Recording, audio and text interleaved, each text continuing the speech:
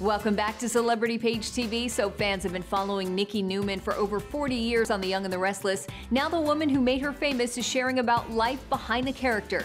Melody Thomas Scott has just written a brand new memoir, and she's talking with BJ Korros of The Hollywood Moment.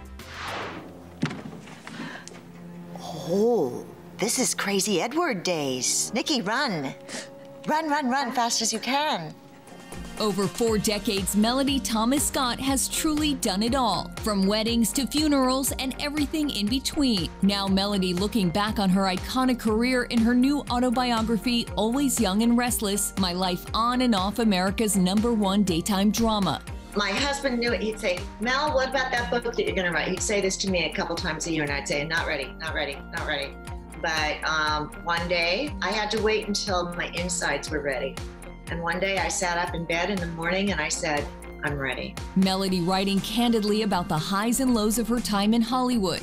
Show business often does damaging things to child actors, especially when they become adults, very sad stories.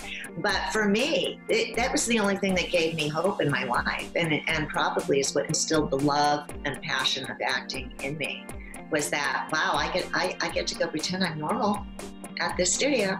Earlier this year, James Vaughn on the Y&R set speaking with Melody's co-star Eric Braeden. Who's the best kisser? I can't answer that. But would Melody be more forthcoming? Who would you say over the years has been your favorite on-screen kiss then?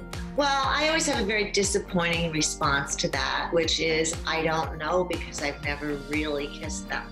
For more kissing and telling, check out Melody's book, available August 18th.